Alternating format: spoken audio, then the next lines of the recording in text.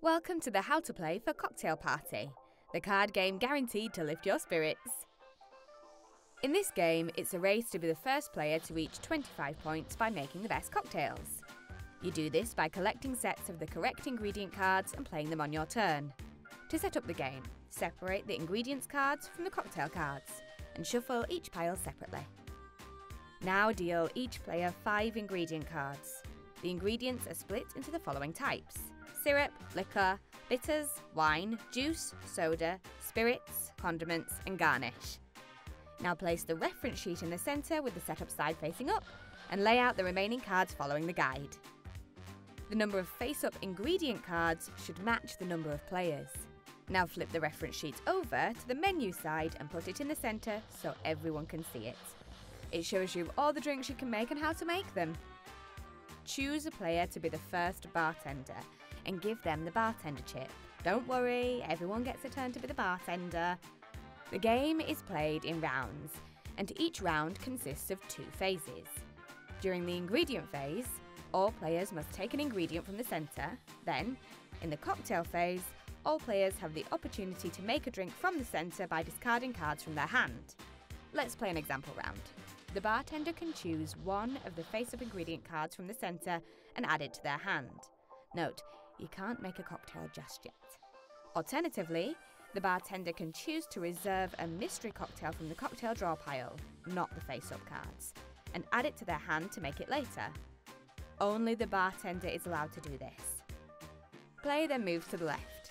In turn, each player must choose one of the face-up ingredients from the centre and add it to their hand. Once play reaches the bartender again, it's time for phase 2, the cocktail phase. Starting with the bartender and proceeding left, you can choose to make one cocktail from the centre or one reserved cocktail from your hand, if you have one.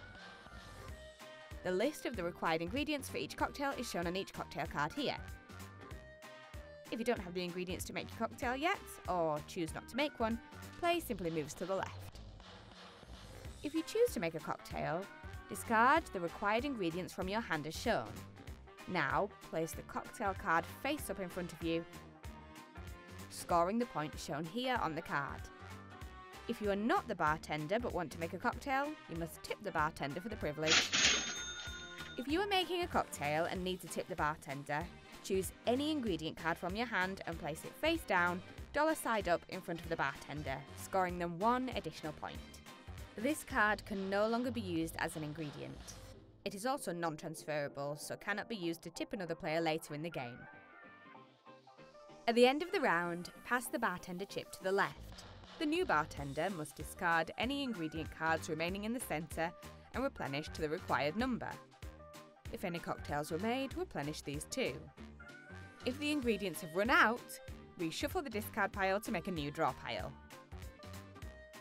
The game ends as soon as one player reaches 25 points or more from their completed cocktails and tips. Ingredients and drinks left in your hand do not count toward your score. Some handy tips.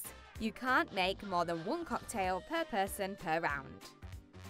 There is no limit to how many cards you can have in your hand. Some ingredients count as doubles.